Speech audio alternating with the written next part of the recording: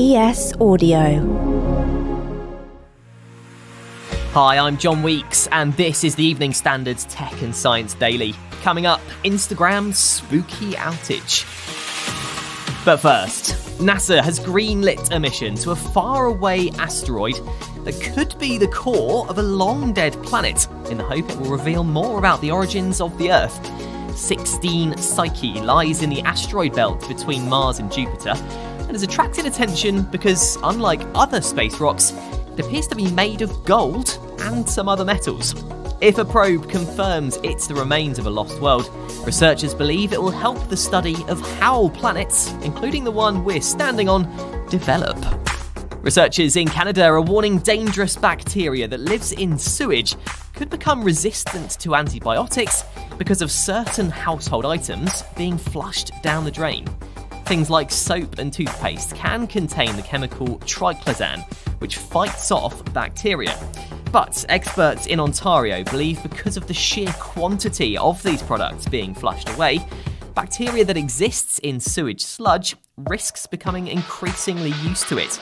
They're worried the bacteria could develop into a superbug, potentially making it invulnerable to the treatments we currently rely on. Now, the UK is getting a brand new rocket launchpad based in a peat bog in Scotland. It's going to be built and run by Scottish rocket manufacturer Orbex, and it's hoped it'll operate up to 12 launches a year. It's a boost for the UK satellite industry, as manufacturers currently have to ship their spacecraft abroad to be sent into orbit.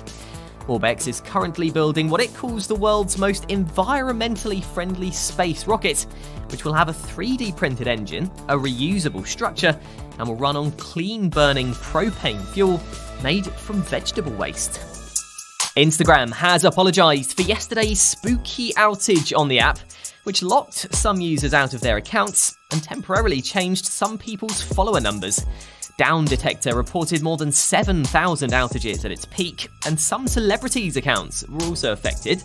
Cristiano Ronaldo appeared to have lost 3 million followers for a time, and Instagram's own primary account was down by over 1 million. But Insta confirmed on Twitter last night that it has now resolved the bug. Still no news on whether Halloween had anything to do with it. Researchers going through the rainforests of an island off the west coast of Africa have discovered a new species of owl. The bird was found on Principe Island and has been officially named the Principe scops owl. Scientists were only able to confirm it existed back in 2016, but local testimony suggests it could have lived there as far back as 1928. The species has now been photographed on the island. Experts said it has a unique call, a short 2-note, repeated quickly at around 1 note per second, which is very similar to the sounds of some insects. Coming up, rumours GTA Online could let gamers make their own music. During the break, why not hit follow and give us a rating? Welcome back. Researchers at Cambridge University have found rhinos' horns have gradually shrunk over the last 100 years, and they believe it's down to hunting. Experts said poachers would hunt for those with the biggest horns to sell them on, meaning only those with the smallest survived. They said these rhinos are now passing on their smaller traits to future generations. Rhinos are thought to have evolved with horns to help them grasp food or defend themselves, and experts believe having smaller horns will be detrimental to their survival. They are an endangered species, and there are currently just 30,000 left in the wild. Research shows making sure trees are incorporated into farming could help the sector achieve net zero. Experts at the Woodland Trust said farms which integrate trees into arable farming, for example big crops like wheat and barley, could lock up 8 tonnes of CO2 per hectare per year over 30 years. For context, 8 tonnes of CO2 is equivalent to the annual emissions of a single UK citizen. The report is out as the government's expected to outline its plans for the future of farming and land management policy a week today. And finally, it's reported a future update to GTA Online will let players make their own music in the game. What If Gaming believe it's coming soon and believe there have been clues to such a feature.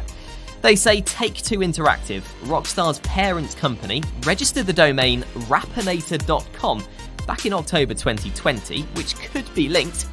And they reckon it's a similar name to the music mixer released by Rockstar in 2009 called Beaterator, which came out in collaboration with Timbaland. You're up to date. Come back at 4 o'clock for the Leader podcast for the latest news and analysis from the Evening Standard. We'll be back tomorrow afternoon at 1. See you then.